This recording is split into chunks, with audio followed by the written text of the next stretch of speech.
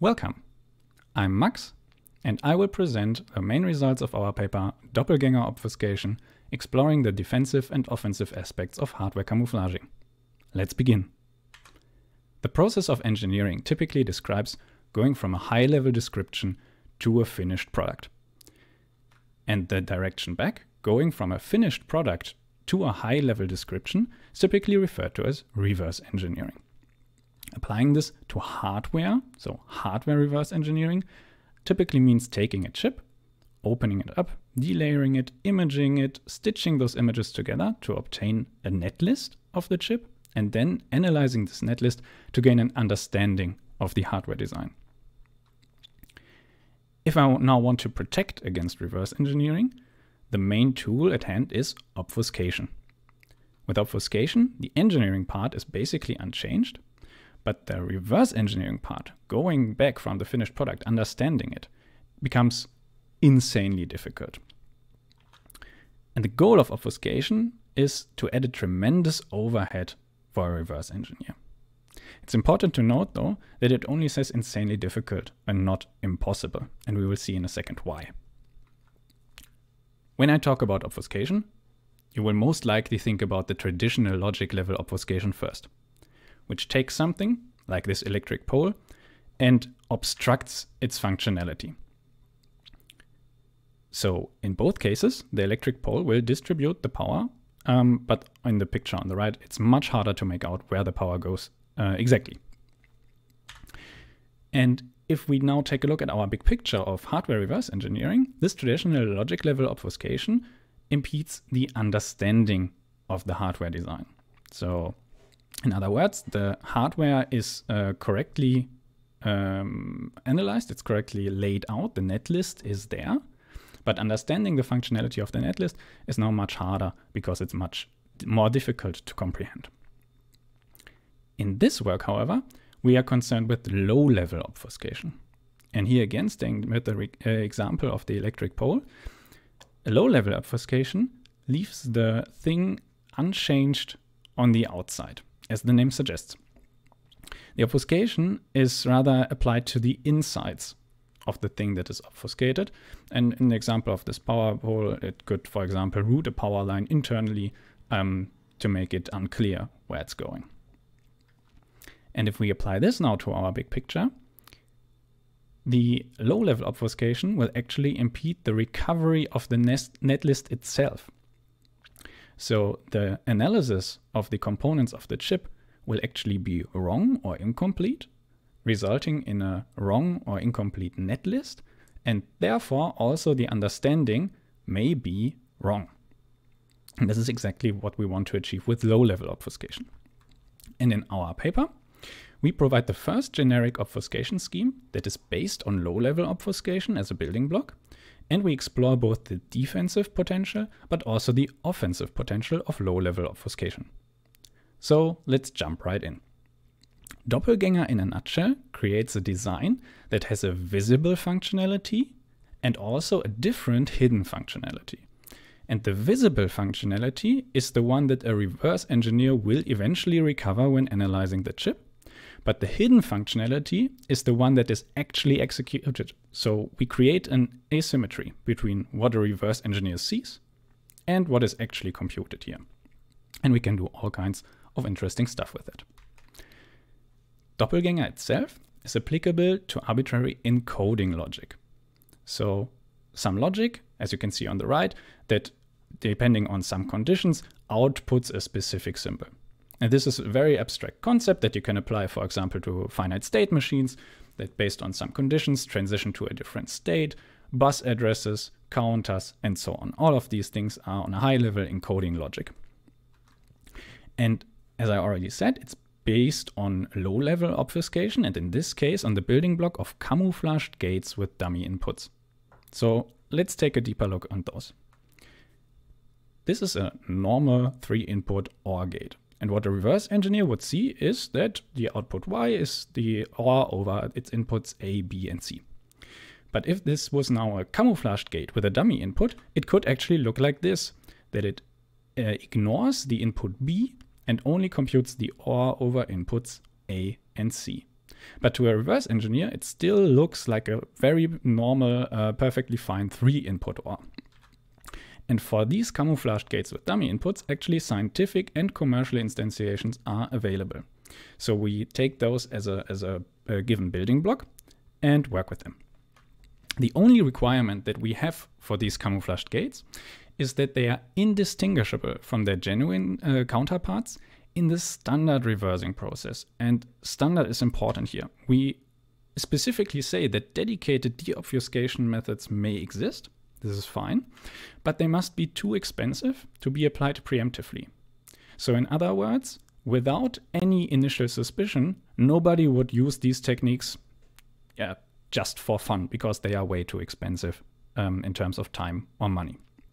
And if this is given for the obfuscated gates at hand, then they can be used to instantiate the Doppelganger technique. So let's talk about the core mechanics here. From a workflow point of view, the designer creates a visible functionality, creates a hidden functionality, and then the Doppelganger algorithm will output one design that has both of these functionalities combined. And of course, both functionalities cannot be arbitrarily chosen. They have to be close in a sense, and details on that are given in the paper. So the main mechanic here on how this works in a simplified way is to cleverly select the encodings for the output symbols.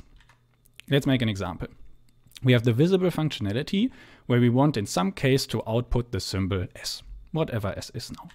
And in the hidden functionality, so the one that is truly executed, we want to output symbol T. So if we achieve this, a reverse engineer will see, oh, this encoder outputs S, but if we execute or run the chip, then it will actually output T in that condition. And what we require now is that the encodings of S and T overlap. And this overlapping is actually quite intuitive. A overlaps B if A has a 1-bit, wherever B has a 1-bit. Or in our case, we could create an encoding like this, where S is encoded in binary 101 and T in 100. And now S overlaps T because S has a 1-bit wherever T has a 1-bit. The cool thing is now we can take the term that computes the additional 1-bit in the S encoding, so the lowest bit of our encoding, and connect this term to a dummy input of a camouflaged gate. And now what will happen in the computation is that this term is completely ignored because it's connected to a dummy input. And the circuitry looks like it's computing the output 101, but it is actually computing the output 100. So the whole circuitry outputs the symbol T instead of the symbol S. And this is the main mechanic here, but it's more precisely explained in the paper.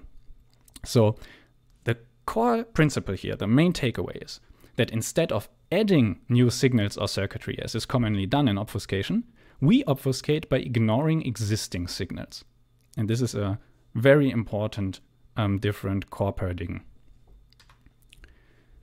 So now that we know how Doppelganger works on a very high level, let's have a look at the defensive potential. So let's now actually apply Doppelganger and see how well it works.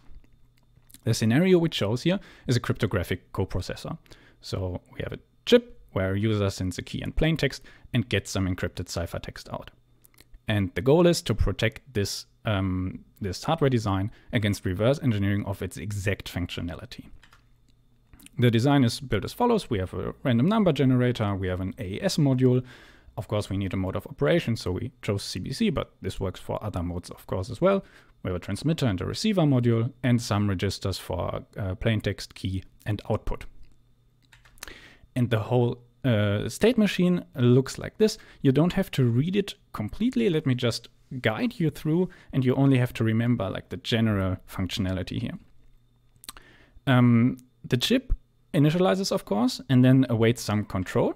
And if the control command says, I will send you a new key, it will receive the key, will generate an IV accordingly, and transmit this IV back to the user. And if it receives a plain text, it will load the plain text and the previous output and store the XOR of them for the CBC mode, and then encrypt this, combined value and send the output back to the user. So this state machine facilitates a whole AES-CBC coprocessor in this case. And what we now did to obfuscate is we chose as the hidden functionality our true encryption in CBC mode. And as the visible functionality, we changed the mode of operation. So we want to have this design appear to a reverse engineer as if it would be an encryption in CFB mode, but it's actually an encryption in CBC mode. And the cool thing is that only 4 signals have to be connected to dummy inputs to achieve the necessary changes in the state machine. And you can see the changes here marked in red, where we have several state transitions that were modified, and also one bus transmission, as you can see in the lower right. And with these changes, the Doppelganger technique could be applied here, and we have the exact desired functionality. The interesting thing is that the change to the design that was necessary to have both of these in place has no observable overhead.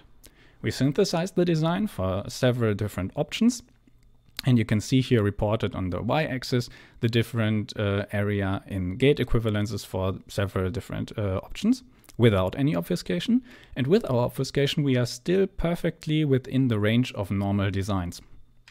Same if we only look at the finite state machine or the bus controller, the 2 central components that actually were affected by the obfuscation. And you can see that we are still, for both components, in the range that you would normally observe for these designs. So there is no suspicion raised by our obfuscation here, as it does not increase the area at all. Now what we also did is to completely randomize the state transition graph for the obfuscation. What you saw in the previous example is something we would call plausible obfuscation. The resulting functionality, the visible functionality in our case, is still plausible. It's just a different mode of operation. But if plausibility is not important, or even better, if it cannot be verified whether something is plausible or not, we can also fully randomize the state machine here. And you can see that the plausibly obfuscated state machine on the left and the completely randomly obfuscated state machine on the right resemble only, or have only very little resemblance, and the one on the right is even missing some states. So a reverse engineer that only would analyze the state machine on the right would not find any reasonable functionality and would even miss some of the states that are truly in the design. At least when focusing on the state machine alone, again, making it much more complex to understand the whole design. So let's suppose that there is now actually a mismatch between the analysis results and the observed functionality. So there is maybe some plausibility check possible, or some, after the analysis, the analyst finds that this simply does not match some test vectors that they tried out.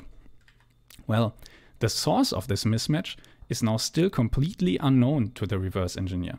It could be like an error in the reverse engineering process that are very common. It could be just a mistake that the analyst made. It's not immediately evident that the mismatch is due to obfuscation. So it's completely unknown where this error was introduced. And now let's go one step further and suppose that the analyst actually identifies the mismatch to be due to camouflaging or to our obfuscation. The problem is now that the camouflaging technique itself is yet unknown to the analyst.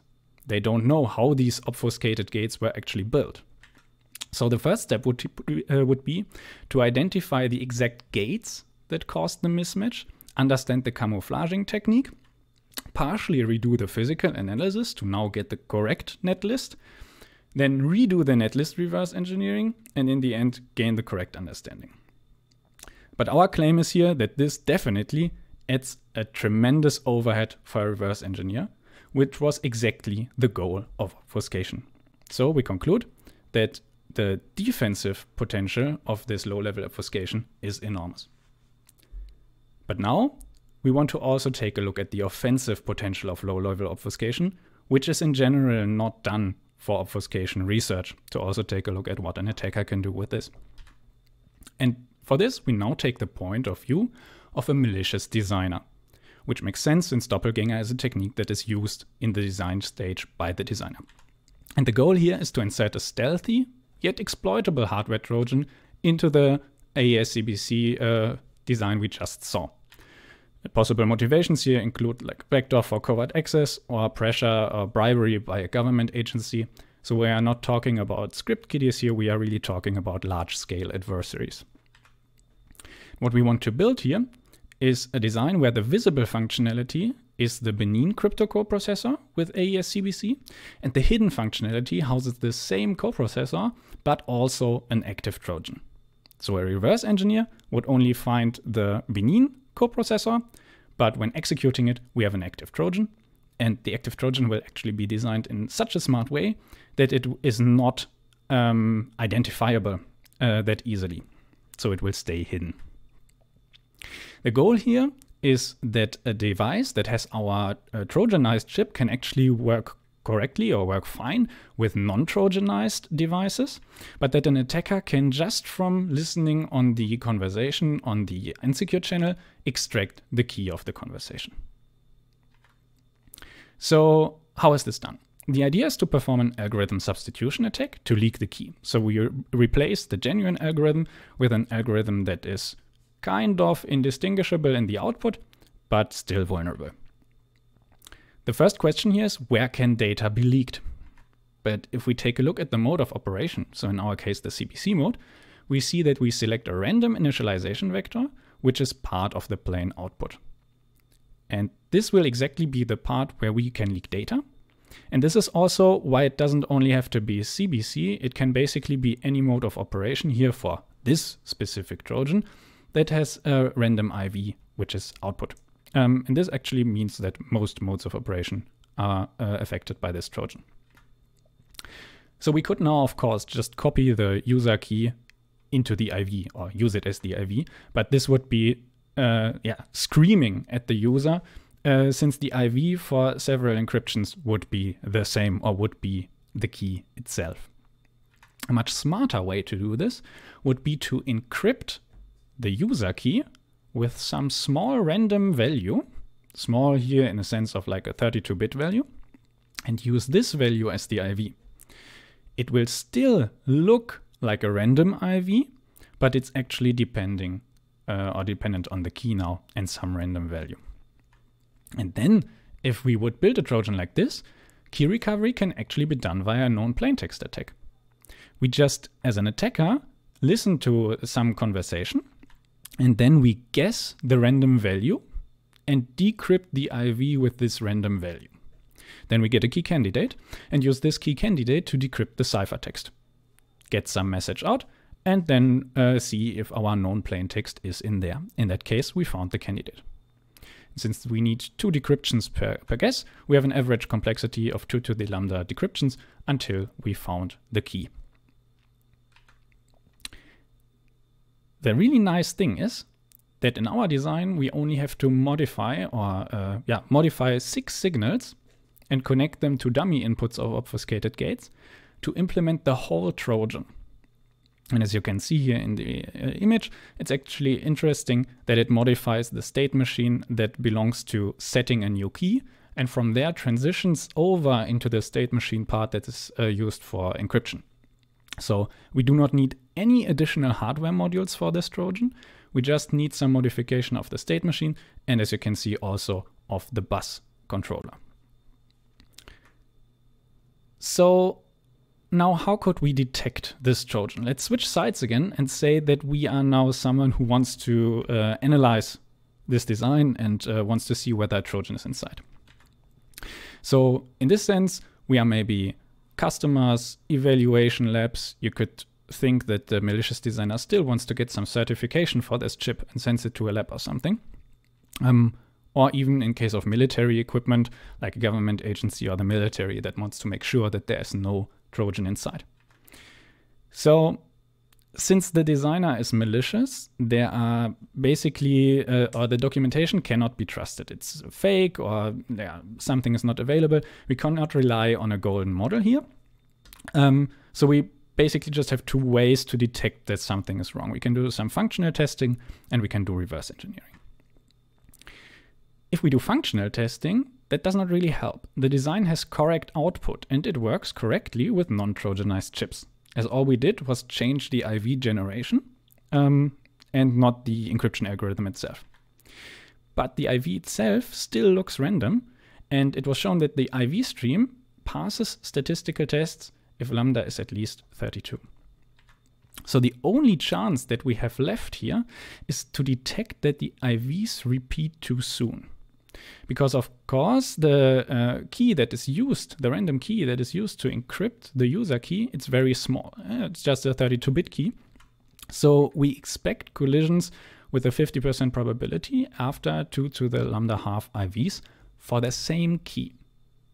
So if we chose, for example, lambda equals 64, then we need to check 2 to the 32 IVs on average to get a 50% probability to get the same IV twice.